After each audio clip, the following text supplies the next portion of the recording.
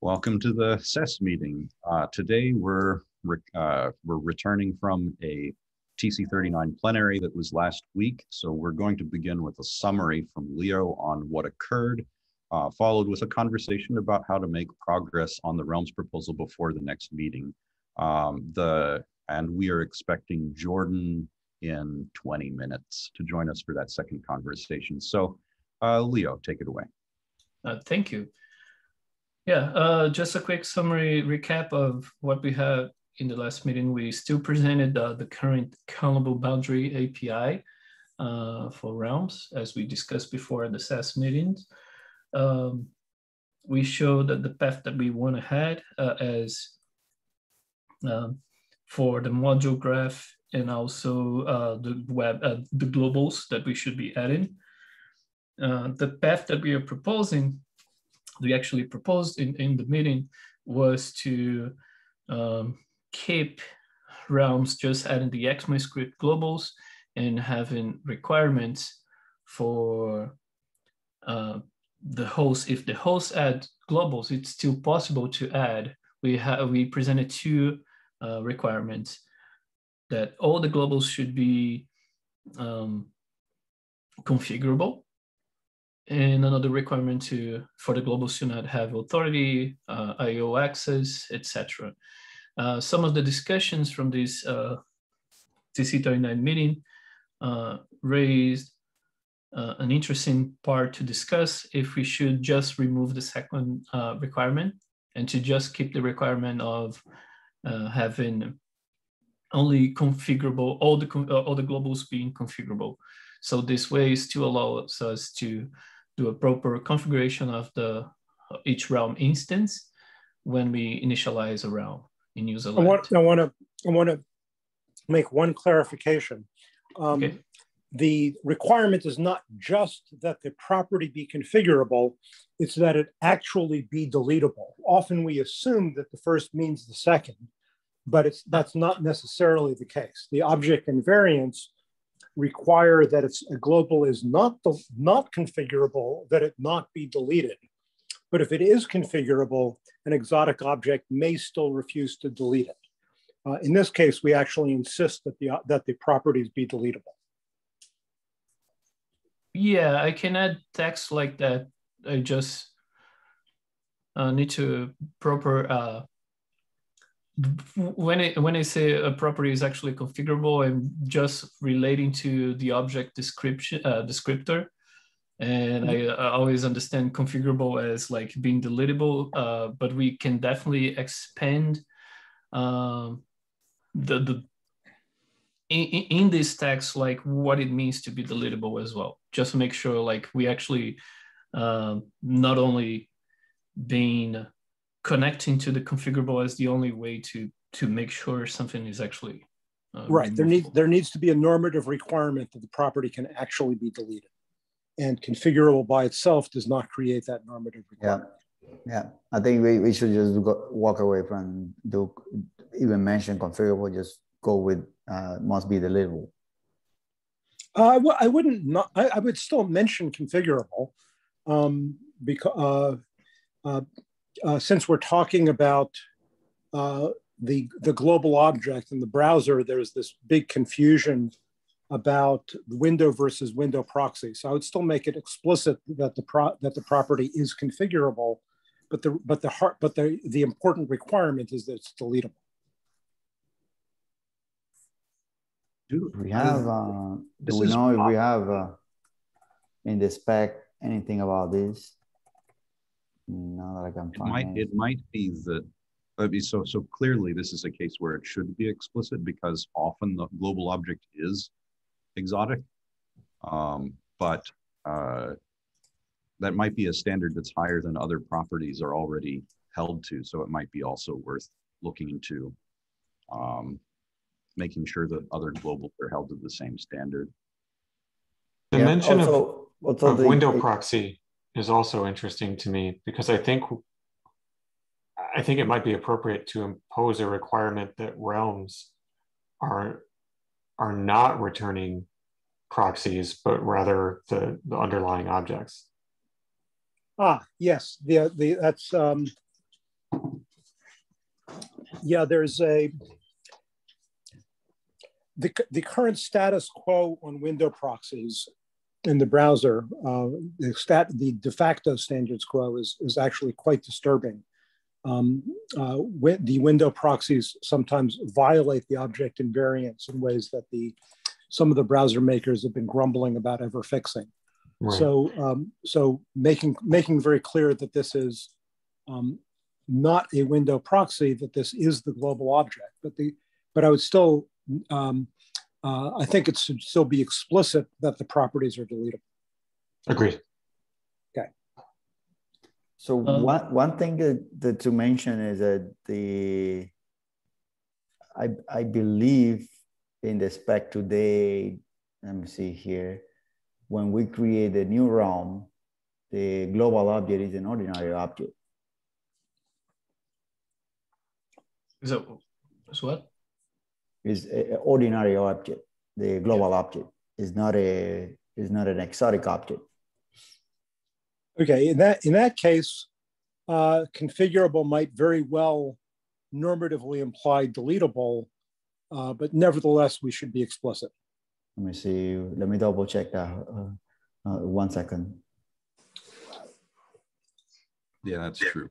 We are in the realm specification is in a position to make a stronger claim than the incubator realm. In the same text that we make it, that we make the requirement for configurable, and we can not only add deletable, but we can also set a reminder, like a note, that a global object is still an ordinary object, and we can make this reference there, just as a reminder, like as long as it's an ordinary object, it's still right. deletable. So it's in the 262 set realm global object, if the second argument is undefined, which is in the case of realms, that creates an ordinary object as a global object in step 1B. Okay, great. Yeah, and to continue the report, one of the things that I just want to mention on, as Matthew pointed out, is the reason that like people are still showing strong preferences over how this API should be, but most of these preferences are conflicting with some requirements like here and there, most of them like from implementers. One of the things that is very important to note is that in the last TC-39 meeting, it seemed like we got a clear path to advance from the Chrome team, which is big from everything that we've been discussing, everything that we've been presented. I think this is a very nice milestone. Like we really needed to go through that one, and I think Chrome is actually okay with this ahead in the current proposed format. We're actually just doing some relaxation of the current requirements, and I think the Chrome team will also be on board with that. I'm actually going to confirm with everyone involved, implementers, and etc. But just trying to quickly address some strong preferences, as we have like some strong preference from Jordan Harbin, Jack Works. I still, for me, it still seems like clear that like with this API, we can achieve the use cases we are trying to resolve. And the preference go forward on what is going to be necessary in userland to provide configuration, like setting a main brain framework that works with it, setting configurations on the globals that are presented. So these preferences are actually not really a technical blocker to address the use cases. Like it's still solvable in userland. It might still add an extra step here and there, but it's still possible to achieve, to resolve the use cases. So that's why I'm satisfied with the current proposal, and that's why I'm like willing to continue proposing this current API in the next meeting to advance to stage 3. I want to add a couple of notes. So I think after the meeting, I have a couple of conversations also with some folks, including Dominic. It's important. I think it was very important that Mark was able to articulate in the meeting something that we didn't really think before around the role of realms in terms of mutations. And the food gun that we were trying to address, the concern for the food gun that CROM team has been trying to address with the content proposal and so on, has been about the identity problems, the cross object graph intersection and so on. It has never been about mutations. And the callable boundary is not a boundary to prevent mutations. That's not the role of that boundary. The role is to prevent access to objects that are not from your realm, and therefore eliminate the food gun there that we know is real. And I think having that distinction and making sure that everyone understands that realms are not going to put in place a boundary that prevents mutation of the outer realm is an important distinction. When you evaluate something and you call it with a argument that happens to be a callable, when they call that callable might produce side effects on the outer realm. There's nothing that we can do to prevent that. Similarly, the import case or dynamic import is the same thing. You're doing a dynamic import, that thing might or might not have observable changes on the outer realm, in this case in the module graph and the caching of the module graph, which is shared between the two realms. So those things are aligned with the idea that realms is not going to put in place a boundary for mutations. That's not what we're here. I think that narrative will take us a little bit far away in terms of discussions around what can the realm do or not.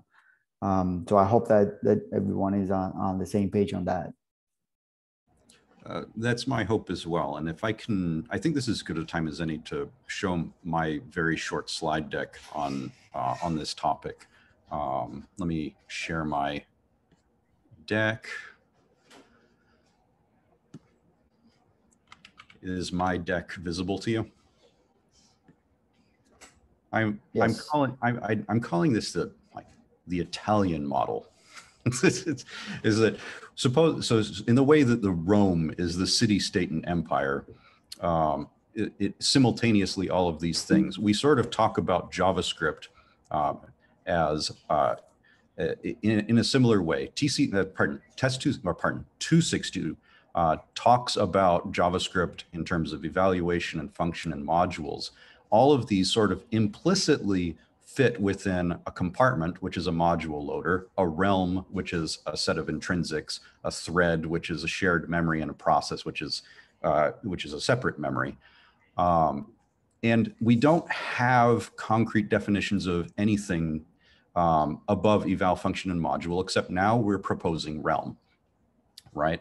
And it is intrinsic to the design of JavaScript that there's pervasive mutability at its core, and that both means that these are monkey patchable and shimmable, and progress in the language can be faked before progress in the language is actually realized.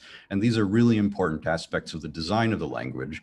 And it occurs to so as far as SES is concerned, we haven't yet either discussed at TC-39 much about lockdown, which is the process that we intend to propose for converting the process thread, realm, compartment, and evaluations semantics of a particular JavaScript environment into the corresponding semantics in a SES environment.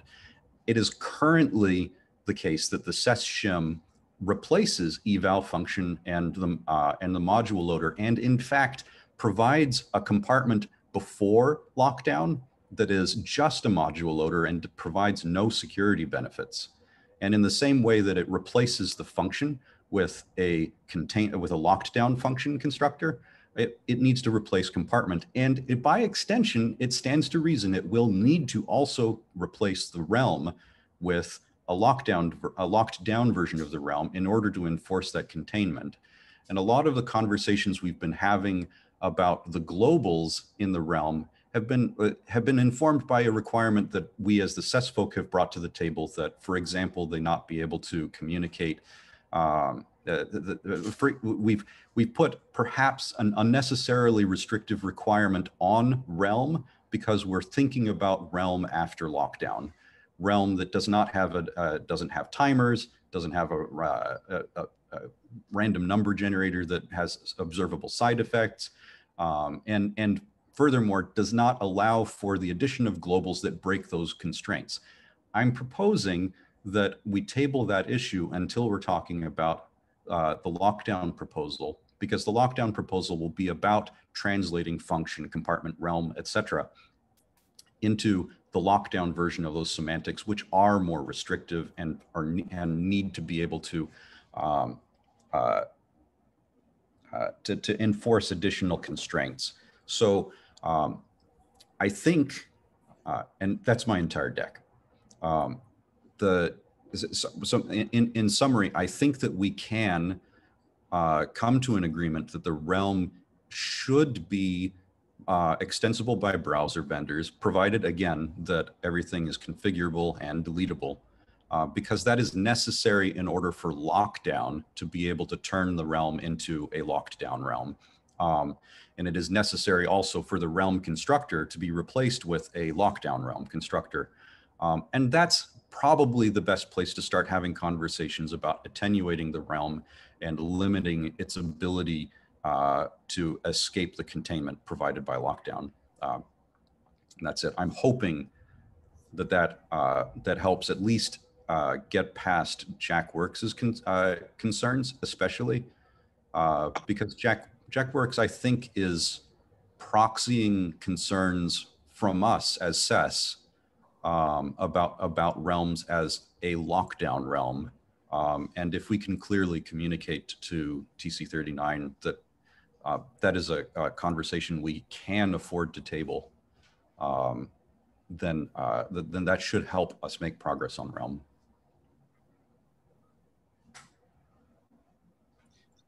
Chris, can you put that diagram back up? I want to make. Can you put that diagram back up? I want to make a few points. Yes. Is it visible again? Yes. So first of all, I like this diagram a lot. The vertical stacking and the horizontal stacking are actually more similar than different, in that, well, let's take that. That's actually not the, an important hazard in building lockdown in terms of the configurability of realms, not an insurmountable hazard, and it's in fact what we expect we'll be doing, but is that when you restrict, if you're building it, if you're shimming lockdown on top of an existing realm standard, on top of the proposed realm standard, then a hazard you have to be very aware of is that if you create a restricted realm, but within that restricted realm, the realm API is exposed, you have to ensure that any restriction that Alice imposes on the Bob realm, that Bob cannot escape those restrictions by creating a new Carol realm that is not subject to those restrictions. So there's this thing we call inescapable restrictions, restrictions that propagate transitively over creating new subworlds that are like the restricted world. When you restrict a world, you have to also transitively propagate those restrictions to worlds created from that world. That's not to argue against anything that's been said. It's just that that's something that we need to remember to be aware of. and that some ways of constructing these APIs might make it more or less hazardous to successfully propagate a shimmed restriction in an inescapable manner. Another point I'd like to make about the nesting of concepts here is that when you create a realm, you necessarily create the start compartment of the realm. The start compartment meaning there's an initial global object and evaluation context for the new realm, but that new start, so we call that the start compartment. That start compartment does not have its own compartment instance object because it was not created by saying new compartment. It was created by saying new realm. So the realm instance has to also provide somehow the functionality that we would expect of a compartment instance with regard to controlling the compartment nature of the start compartment of the new realm. In a similar manner, when you create a new thread, or by the way, I'm assuming thread means agent and process means agent cluster. My intention was to just ape the words, the words and their meanings from operating system terminology instead of inventing anything new. Which is to say thread corresponds to pthreads, which means shared memory, and process means not shared memory. So that's not a meaningful, that's not directly a meaningful distinction in ECMAScript concepts. I think that the ECMAScript concepts they most naturally map to would be respectively agent and agent cluster. So I'll just take them as synonymous for now, so I can make the further point that when you create a new thread or agent, that that new thread or agent, for example, something like creating a new worker, that new thread or agent necessarily has an initial realm, a start realm, that necessarily has a start compartment. So there's this interesting feature of the nesting here that for every new outer world that you create, there's the succession of initial instances of each of the inner distinctions as well, but which the only instance for controlling it is the instance of the thing that you actually did new on.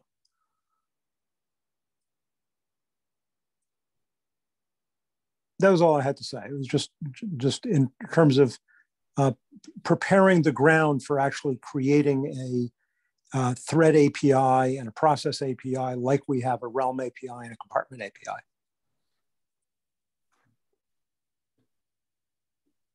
I forgot to mention also one thing that Dominic highlight or punt on, which is the difference between a accidental mutation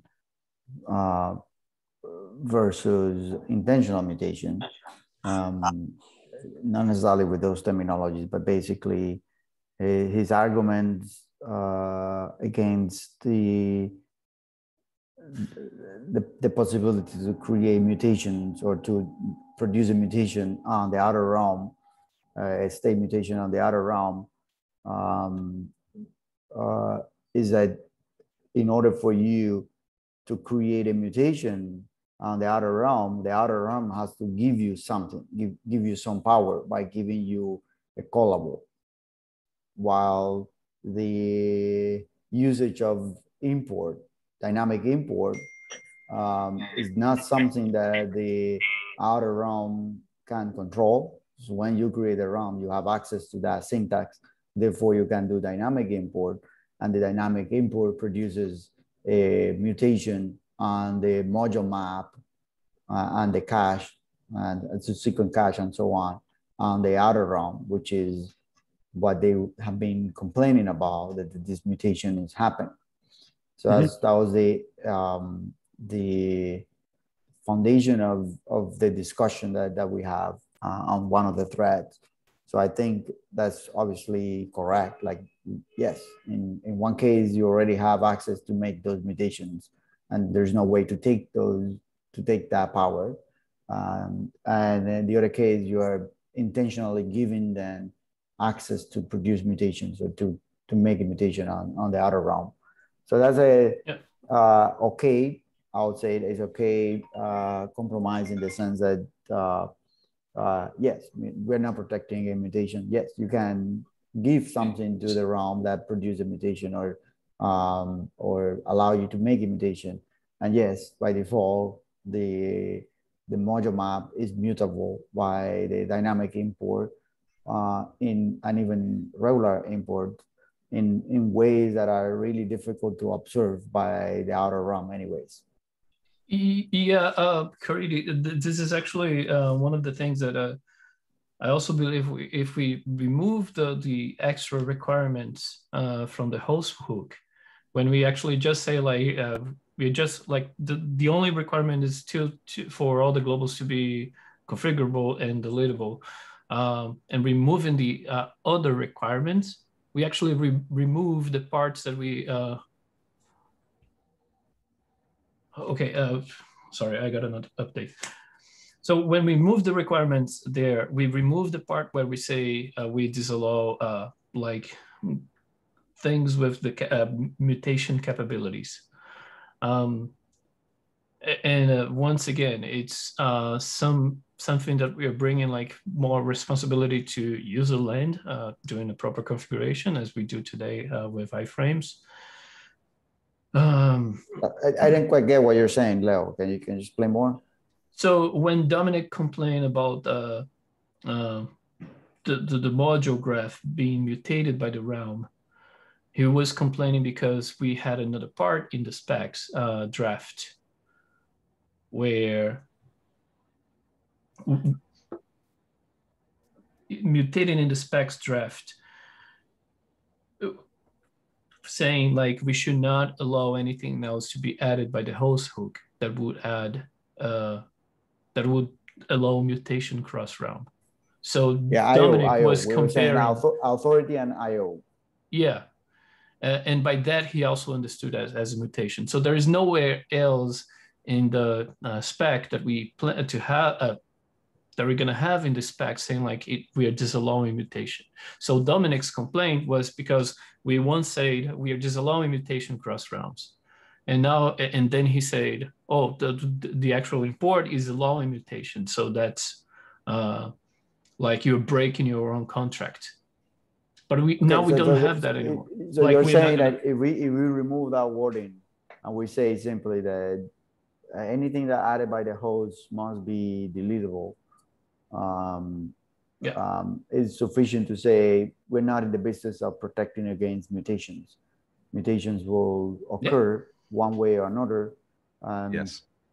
They might be observable or not, depending on what the user is trying to do with the realms, that we don't care. Yeah. We bring in this responsibility to user land. And like, yes, as you say, we recognize it like mutations can happen as it can happen with import, and user land should be vigilant in actually doing the proper configuration of the realms as we do today in iframes. So Mark, question for you, that you okay with this? That it might be adding fetch to the realms and so on? So I initially was kicking and screaming, but Chris convinced me and his diagram, I think, really gets it across well, that the reason why I was so resistant was because I was really projecting the goals of SES, of a post-lockdown world, onto realms. And given that that there will be this lockdown operation, and there will be this transition from the left side of Chris's diagram to the right side of Chris's diagram, the important thing is that we get to the right side of Chris's diagram, and that things like fetch not only need to be removable, but also need to be emulatable, need to be virtualizable. And I think that everything we're saying is still consistent with that. When somebody creates a new realm with all these things being deletable, they're also able to not just remove things, but they're also able to populate it with an emulation of some other environment. So I think the cases to keep in mind is, you're on a browser and someone wants to emulate the node environment, or your own node and somebody wants to emulate the browser environment. Or of course, any of those things cross embedded. So the host virtualization is part of, so it's not just the security of lockdown that I'm trying to ensure, it's the faithful virtualizability. And I think all this is consistent with that. I think that I'm certainly okay with that too. The one thing that we need to be careful of with that relaxation is to ensure that lockdown is shimmable, and to make it possible to shim lockdown realms as well. I think that we're covered, but just to talk it through, supposing that you're a fly in the ointment is that the dynamic import of a child realm is not deniable. But I think that the story remains the same in the absence of an implementation of compartment being added to this, a specification being created and the implementation being added to a vendor implementation. We still have to shim both compartment and locked down realm. And I think that puts us in a position to deny dynamic import, as we already are in a position to deny dynamic import. It's not ideal, but with our emulated module system and the censorship that the SES shim does, we can do that. Then the question is, so locking down a realm is a matter of replacing the realm constructor with a new realm constructor that implicitly runs lockdown before running any client code in a child realm, such that it denies it the ability to do dynamic import and grants it only ability to communicate through the incubator realm. And I think that's satisfying. What do you think, Mark? I think so. Another restriction to just notice is kind of in the same left side of your diagram versus right side of your diagram transition, is that post-lockdown sloppy evaluation is not possible. And that's through the entire hierarchy of evaluators. It's just, you're now in a world in which the concept of sloppy evaluation has been removed from it's no longer a concept. It's no longer something that one can, a way to evaluate anything, even if from the realm you create a new thread or a new process. In the lockdown world, you're creating a strict realm and a strict process. So I think I think all of these restrictions go together in one coherent story.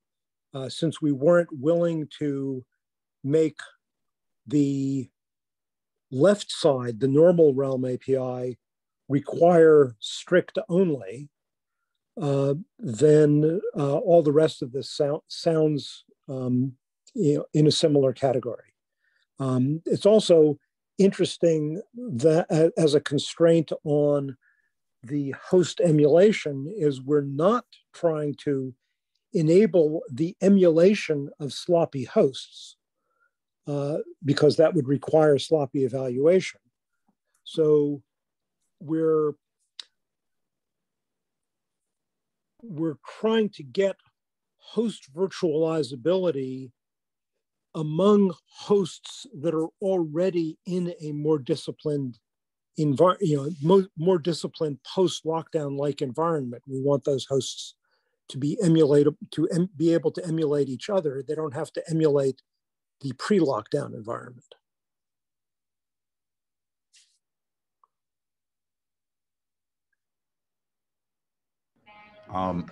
Another thing that I like about this particular route, which is somewhat dangerous, is that it makes it possible to strike a better compromise between security and performance in some cases. Like, for example, the safest option to do for fetch is to virtualize fetch, such that anything that calls fetch is virtualized through the parent realm, right? So it would have to, so a request would have to transit the realm to realm boundary, and the fetch would have to occur in the parent, and then and subject to any attenuation. But that comes with a performance penalty that might not be acceptable in all cases, and it might be necessary in some cases to compromise and say that the lockdown realm API may have performance motivated options of its constructor to say, if I did have direct access to fetch, I can bequeath that to my child realm for performance reasons, to the extent that that's wise.